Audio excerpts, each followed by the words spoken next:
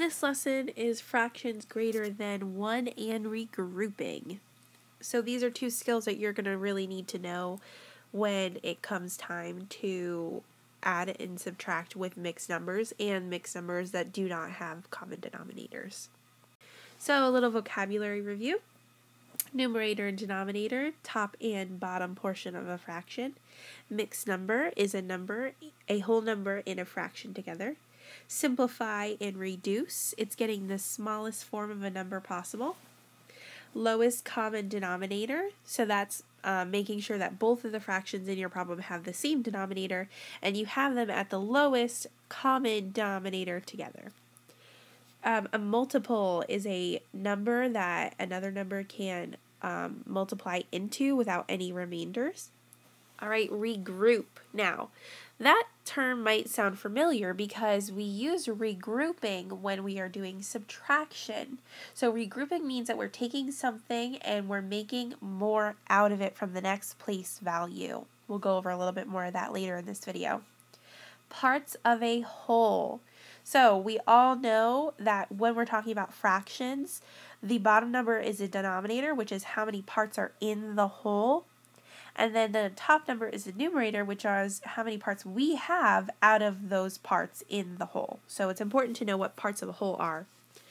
Improper fraction and fraction greater than 1, those two are the same things. They're called by two different names. It just means that the top number, the numerator, is bigger than the denominator, which means it's greater than 1. So we're looking at an improper fraction or a fraction greater than 1 right now. What is this? 17 over 3 or 17 thirds.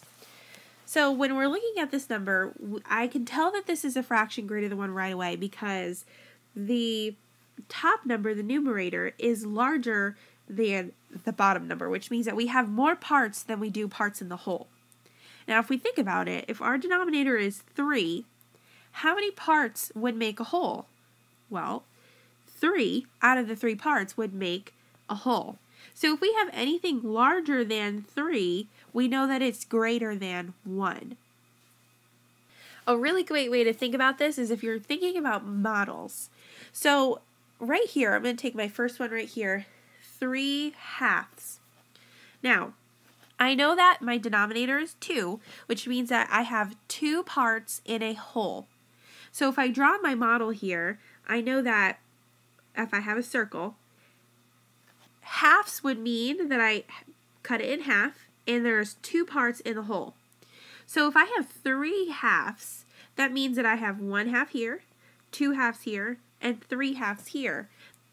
That means that this right here is 1 whole. So I'm going to actually practice just renaming this for a second. I have 1 whole, which is this here. I'm done with that. And then I have here, this is half of the whole. So 3 halves is the same thing as saying 1 and 1/2. If I'm looking at this fraction down here, 8/6, I know that it's more than 1 whole because if our denominator is 6, that means that it's more than 1 whole. So if I'm looking at my model right here, I have 8 parts out of 6. So that means I have 1, 2, 3, 4, 5, 6 here, 7, 8. This is 1 whole. So if I practice renaming it, I have 1 whole, and I have 2 out of the 6 parts here. So 2/6. And if we're practicing our simplifying, we know that 2/6 can be simplified to a smaller number. Think about that for a second. What could I simplify 2/6 down to? Well, let's see, what can I divide both of these numbers by? Well, I could divide 2 by 2 and 6 by 2. 2 divided by 2 is 1, and 6 divided by 2 is 3. So really, 8/6 can be also known as 1 and 1/3. All right, so let's try this one for a second. 5/2. I know right off the bat my numerator is bigger, which means I have more than 1 whole. So a way to think about this is by saying to yourself, how many times can I make 1 whole? If I know that my denominator is 2, I know that 2 halves make 1 whole. How many times can I make 2 halves out of this number? Well, I take away 2 halves. 5 minus 2 gives me 3 halves. That's 1 whole. I'm still greater than 1 here, so I'm going to subtract another 2 halves. 3 halves minus 2 halves gives me another 1 whole, and I still have 1 half left over. So if I add all of these things together, 1 plus 1 equals 2, I have 2 and 1 half. So 5 halves is the same thing as 2 and 1 half. Alright, example number 2 here, and please make sure that you're taking your notes while we're doing this, writing down the important information. I am going to ask you to pause the video in just a second so you can solve this, but we'll set it up together. So, 15 halves. My numerator is bigger than my denominator, which means that I have more than 1 whole. So, I have to think about, if my denominator is 7, what would make 1 whole? Well, 7 sevenths would equal 1 whole. So I have to think about how many times can I get 1 whole out of 15 sevenths. Go ahead and pause the video, see if you can work it out, and see what you get. Alright, hopefully you paused the video and you worked this out. So let's work it out together. So 15 sevenths minus 7 sevenths. That's 1 whole. I know that 15 minus 7 gives us 8 sevenths.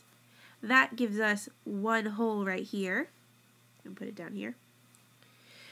Then I still have more than 1 here, so I'm going to subtract another 7 sevenths. 8 sevenths minus 7 sevenths equals 1 seventh. So I have another whole to add down here. And then I still have the 1 seventh right here. So 1 plus 1 equals 2. And I have 1 seventh left over. So if I'm looking, I know that 15 sevenths is also equal to 2 and 1 seventh. And hopefully you got that correct. Alright, let's try one more. Again, pause the video, see if you can figure this out. How many wholes do you get out of 27 fifths? Okay, so you pause the video, let's work it out together. Now, one easy way that I could do this without having to subtract 5 fifths over and over and over again is I think about it. How many times can 5 go into 27 evenly? Well, I know that 5 times 5 is 25. So I know that if I put 5 into 27 5 whole times, then I know that I get 25 fifths. Well, if I subtract 27 fifths minus 25 fifths, I get a leftover of 2 fifths. Now, is that greater than 1 whole? No, I don't think so. So that means that 5 and 2 fifths is the same thing as saying 27 fifths. Now let's look at our fraction here. Can we simplify 2 fifths into a smaller fraction? I have to think about, can I divide 2 and 5 by anything to make them smaller? No, I can't. So 5 and 2 fifths would be our answer. Alright, so we've learned how to rename a fraction greater than 1 into a mixed number. Now, another really important thing that we're going to have to learn is how to regroup a fraction. There's 2 ways that we can do this, and I'm going to show you both ways in just a second. But first, I think it's really important that you know why we need to know how to regroup a fraction. Well, say that you're subtracting a number like 2 and 1 fifth minus 1 and 3 fifths. Well, I have the same denominator, so that's pretty easy. I already know that my denominator is going to be a 5 no matter what.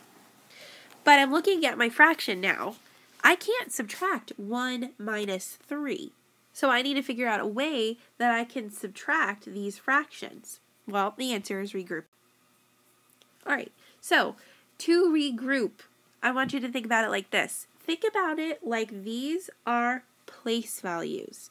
The fractions place is 1 place value, and then the wholes are 1 place value. So, if I have a fraction 3/4. And for whatever reason, I need to regroup so that I have more in my numerator. What I have to do is I have to borrow one whole from this 2. So I'm looking here and I know my denominator is a 4. So if I borrow one whole from a 2, I need to make sure that I have the same denominator so I can add it to this fraction. If I took one whole from 2 and I need to have the denominator as a 4, what would my numerator be? Well, 4/4 is the same thing as one whole. So if I take a whole from here, this number now becomes a 1. And if I add these fractions together, 4 plus 3 equals 7. And our denominator would still be 4. So 2 3/4 is the same thing as 1 7/4. Now you might notice the 7 is a fraction greater than 1. We wouldn't need to regroup unless we were doing a problem like we talked about before, where you couldn't subtract because the number on top was smaller. So this would be the only case that you would need to do this. Now, you might be wondering, what was the other way that I was talking about before? Well, you could also just change the whole number, the whole mixed number, into a fraction greater than 1, or an improper fraction. There is a trick to doing this. So to change a number into an improper fraction, you keep the same denominator that the fraction has. So that's your first step. Then you multiply the bottom and add the top. So let me show you. 6 times 6 is 36. And if I add 4, 36 plus 4 is 40. So 46 would be the improper fraction to match 6 4/6. Now what if I wanted to regroup and practice just borrowing from the 6? Well, if I take one whole from the 6, I would make this a 5. And if I add one whole to this, I know I have to have the same denominator, so I need to have a 6. What would be a whole that would equal 1? Well, 6/6. So, if I added 4/6 plus 6/6, I would get 10/6. So 5 10/6. You could do either way, but just remember, if you wanted to change to an improper fraction, multiply and then add. Alright, my math magicians, it is now time to go show what you learned. Go to Canvas to take your quiz for the lesson on fractions greater than 1. If you don't feel like you're ready, go ahead and review the slides again. Look at your notes. Good luck, and I hope you do well.